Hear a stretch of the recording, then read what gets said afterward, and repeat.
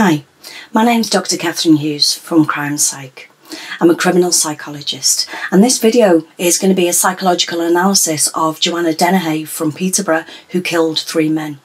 I've done a number of psychological analysis videos in the past where I draw on research findings to give an informed opinion of what an offender's behaviour can reveal about their psychology.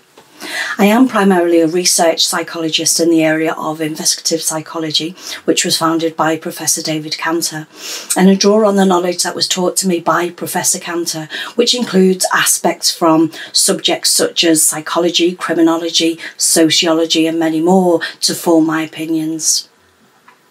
In all of my videos, I do try to focus more on the psychology of behaviour. However, it is sometimes necessary to include some details. This video contains some details of abusive and violent behaviour and murder. I'm going to give you a brief overview of the case and of the offender. Then I'll talk about the upbringing and the childhood of the offender where the information is possible, because I found that can offer valuable insight sometimes. Then I'm going to discuss the behaviours during the crime that reveal psychological aspects of the offender, as well as talking about any psychiatric or mental illnesses. If you do want to learn more about the psychology of crime and criminal behaviour, there are a range of courses available on my website. There's a link in the description below. Some of them are free, some of them are paid, but all of them come with a money-back guarantee. The co-owner of a small letting agent, Kevin Lee, let Joanna Dennehy a property and soon gave her some work doing some odd jobs and helping to evict tenants. The first person to be murdered was a 31-year-old Polish warehouse worker called Lukasz Slabokowicz. Because of her work, she did have access to a number of local houses. Dennehy had met the Polish warehouse worker in the town centre, and he told friends excitedly about an English girlfriend. On the 19th of March 2013, Dennehy texted him and asked him to come over to the Welland Road address. They drank and they chatted. Then Dennehy persuaded him to put on a blindfold as part of what she described as a game. She then produced a knife and stabbed him through the heart. She was unable to dispose of the body on her own, and she texted Gary Stretch Richards, who was a known criminal associate of hers, to help her.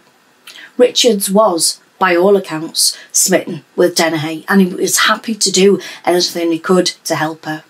He was a strong 7'3" man. Lucas's body was put into a wheelie bin initially. Dennehy reportedly showed a 14-year-old girl on the neighbourhood the body. 10 days later, Dennehy killed again. She first killed John Chapman, who was aged 56, and then finally a landlord and then lover, Kevin Lee. Stretch and another man called Leighton were called to the scene to photograph the bodies and to help Dennehy dispose of them. Chapman was said to have been high on drugs and alcohol when he was murdered, and that suggests that Dennehy might have behaved suggestively towards him. Soon after Chapman's murder, Lee received a text from Dennehy asking him to meet her and specifying that she wanted to dress him up and rape him. The 48-year-old had started an affair with Dennehy after employing her. Dennehy stabbed him in the heart and, before dumping his body, dressed him in a black sequin dress. Lee's body was found with his bottom facing upwards and exposed. The prosecution described this as a deliberately engineered act of post-death humiliation. After the murders, Dennehy phoned up Gary Richards and sang Britney Spears' Oops, I Did It Again song. Stretch and the other man, Leslie Leighton, who lived at the Orton Goldhay house with Dennehy, didn't go to the police. Leighton even lied to the police and Stretch to help her dispose of the 3 bodies in farmland ditches. Dennehy and Stretch, now who was acting as her driver, went on the run. Dennehy told Stretch that she wanted to kill again. She said, "I want my fun. I need to get my fun." He stopped the car on 2 occasions and Dennehy jumped out and reportedly stabbed 2 men at random. And they were 64-year-old Robin Bereza and 56-year-old John Rogers. But both of these men survived the knife attacks. Dennehy is classed as a spree killer rather than a serial killer. A serial killer has at least 3 victims, but have a minimum of 24 hours in between each of the murders. There were 10 days before the first and the second killings, but the remaining 2 murders were committed on the same day. She was ordered to serve a whole life prison sentence. I'm going to move on to talk about the upbringing of the offender and talk about their childhood and how she was as a young adult. According to her younger sister, Maria, Joanna Dennehy was a great kid and her parents' favourite. She's described as having a normal upbringing with doting parents, and she's said to have done quite well at school. Joanna Dennehy grew up in a small town in Hertfordshire. Her sister Maria told the BBC that their parents worked hard to provide for them. Her father was a security guard and her mother was a shopkeeper. She insisted that their childhood was thoroughly normal. She said, "There was a girl we loved who turned into a monster." There are no indications of family troubles whatsoever. However, Maria admitted that her sister's last-minute admission of guilt in court wasn't a surprise. She said, "I think she did that to control the situation. She likes to know she's the boss." Dennehy began to show serious problems in her early teens. She ran away from home at the age of 13 to be with a man her sister said was much older than her at about aged 18 or 19. She began to steal from her mum and dad. Maria said that there was cannabis and drugs involved. She ran away a few more times and then finally left home for good at 16 with an older man called John Traynor. Traynor and Dennehy moved to Luton and then Milton Keynes, then Wisbech in Cambridgeshire. She had 2 children before the age of 21 and she was violent with Traynor, kicking and punching him when she was drunk. She'd leave home for days without explanation. She slept with other people, she self-harmed, and as a prison psychiatrist later discovered, she had paraphilia sadomasochism. And that means she has a need to give and receive pain whilst having sex. John Traynor had suffered continual abuse and violence from Dennehy and threw her out of the house after she threatened him with a 6-inch dagger. One neighbour recalled, "Joe was an absolute nightmare. She was trouble from the start. She hit him all the time. He would have black eyes and marks on his face." Traynor subsequently moved north, explaining, "I really believe Joe is evil, pure and simple. That is why I took the girls as far away from her as I possibly could." She was known among neighbours as the man-woman for her aggressive intimidation of people. She first met her landlord and subsequent victim, Kevin Lee, aged about 49, and his business partner, Paul Creed, when she was looking for a room to rent. According to Creed, she told us a story that she'd killed her father due to him raping her and having his child and then losing that child. She also showed us multiple scars on her arms and stomach. Dennehy also told another witness that she'd served 13 years in prison for killing her father because he'd been sexually abusing her since the age of 5 or 6. Carla White, who shared a flat with a mutual friend, met Dennehy 3 weeks before the murders and described her as very rude and very arrogant. After shaking her hand, Dennehy told White to F off. White got feisty back towards Dennehy and then Dennehy put her hands around her throat. When White grabbed a hammer out of her bag, Dennehy let go of White's throat and apologised. Tony Ann Roberts briefly shared the house with Dennehy and describes her as being intimidating, but says she did have this disarming ability to get strangers on side very, very quickly. She said she was sort of weirdly flirtatious with people.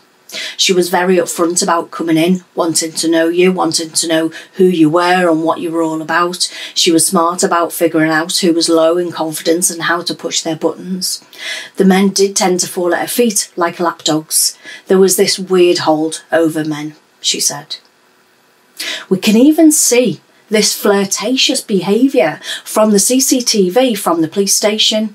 After she's been arrested, she's smiling, grinning, giggling, brushing her fingers through her hair, complimenting a policeman. It seems as though Dennehy did come from a loving family home with good parents. She was her parents' favourite child, apparently, but could be a little bit bossy. Then, from the age of about 13, things start to go wrong for her.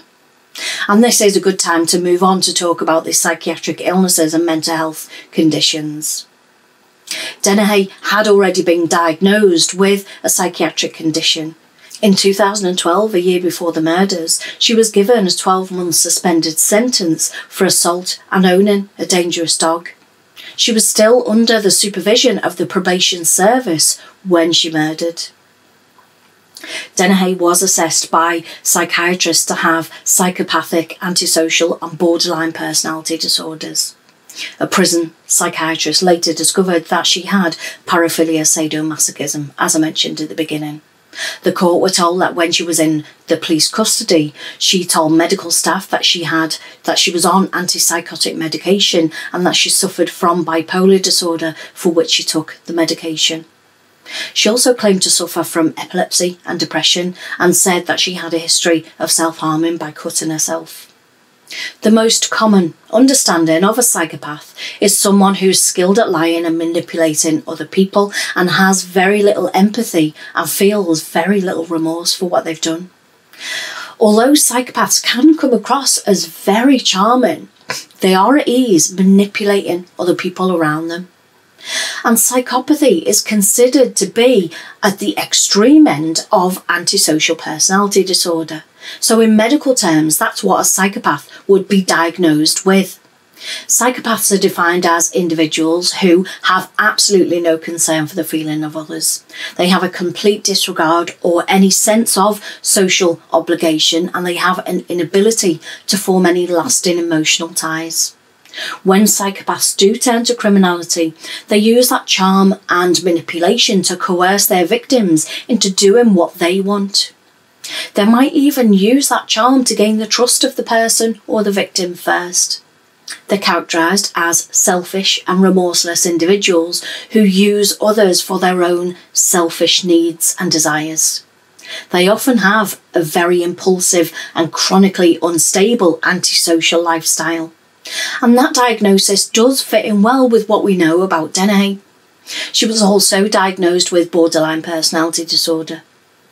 The symptoms of borderline personality disorder can be grouped into four main areas: emotional instability, disturbed patterns of thinking or perception, impulsive behaviour, an intense but unstable relationship with others.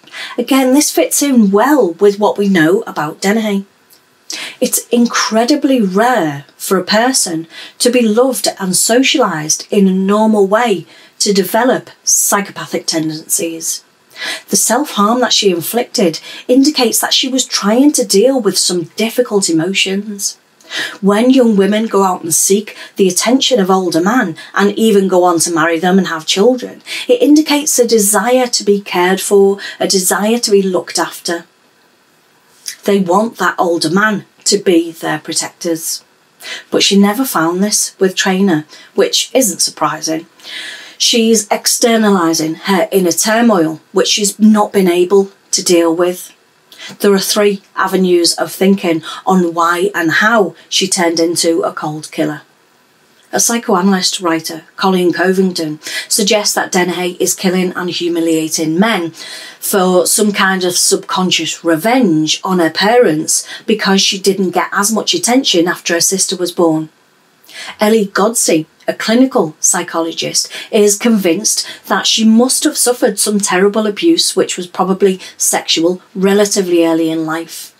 She said, "She's an extremely disturbed young woman who no doubt has something horrific happen in her background. I would bet my mortgage on it," she said. Godsey also said she's violent and sexually violent, and that doesn't happen in a vacuum. I have no idea whether it was in the family or not, or whether it happened as a teenager or as a child, but women do not end up like this without a history. And then she goes on to add, victims become perpetrators because feeling powerful and in control is the antidote to being powerless and controlled. She also said, usually women feel their distresses, whereas typically men act on their distresses, but not in this case. But Dr. Elizabeth Yardley isn't so sure. She says, I've met psychopaths who've been through horrific abuse or neglect as a child and have gone into robot mode to survive. She also said, but I've also met others who've had normal upbringings, been socialised in a seemingly normal way, and have still done horrific things without any conscience. My personal opinion is that she must have suffered some trauma around the age of 13 or before. Of course, we don't know what that might be. Not all murderers are psychopaths, but those that are normally have some identifiable trauma in their life history.